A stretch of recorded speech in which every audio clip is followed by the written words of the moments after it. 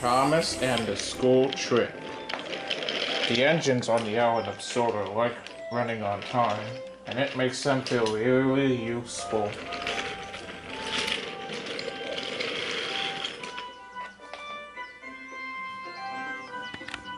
Thomas likes running on time most of all. He makes sure that he doesn't run late and is always on time. One day, Sir Topham Hatt came to see him. Thomas, you are to take the children to Crovan for a school trip. Yes, sir, said Thomas. And with that, Thomas steamed out of the sheds to go collect Danny and Crovan. As soon as Thomas collected the children from the school, he made it along his way to Crovan's gate.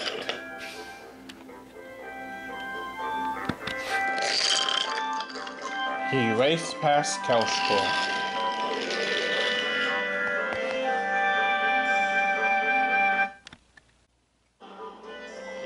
At last, Thomas arrived at Crovan's gate.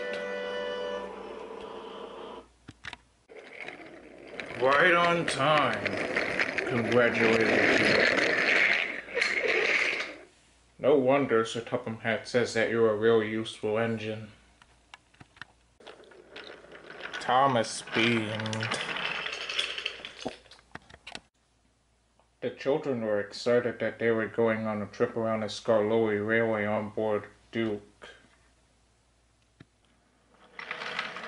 And as they went on board, Duke steamed off.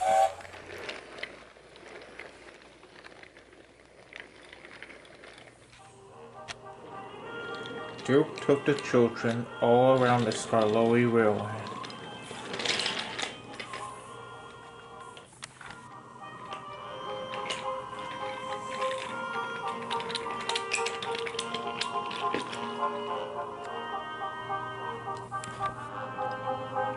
The children were most intrigued, and by the time the trip was over, Duke took them back to Crovan's gate.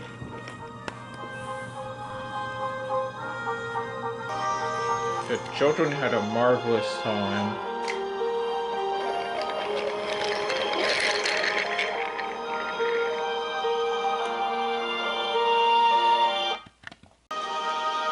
The children enjoyed their trip, said Duke. That's great, said Thomas.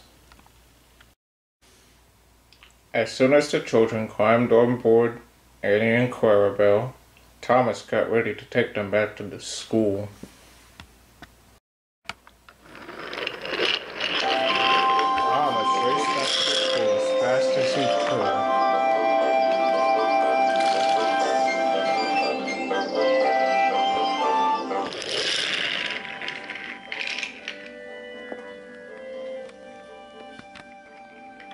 But as Thomas was about to keep going, there was a cow on his way.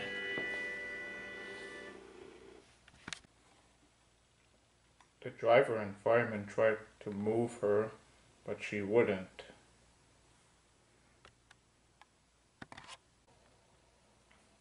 I'm going to have to call for help, said the driver. But before he could do that, Bertie arrived.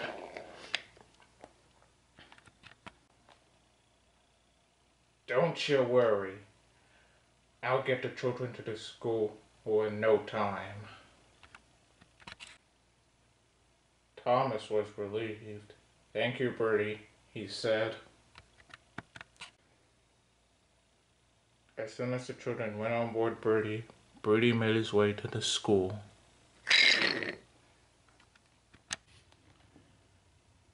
But as Bertie left, the cow got off the tracks. Thomas felt worried that he wouldn't be able to bring the school children back to the school. steamed off. He steamed off. Then Thomas found Bertie broken down. Bertie was delighted to see him. "I've broken down," he said. "Can you take the children back home? They won't be able to make it in time." Thomas was delighted to agree. And as the children went on board Thomas made his way to the school. Thomas was beginning to feel tired, but worried but unbeaten. He arrived at the school.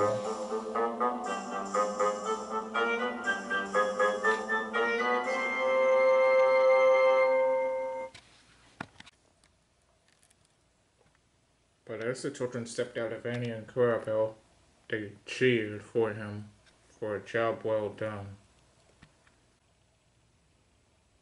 "Thank you for getting us home in time," said a student. "If it weren't for you bringing us home after Bertie had broken down, we would have been stranded," said another. Thomas was pleased. Later, Sir Topham Hatt then came to see Thomas at the sheds that evening. "Thomas, I've heard about your hard work today, and that you've brought the children back to the school safely after Bertie broke down. You really are a useful engine." And Thomas beamed from buffer to buffer.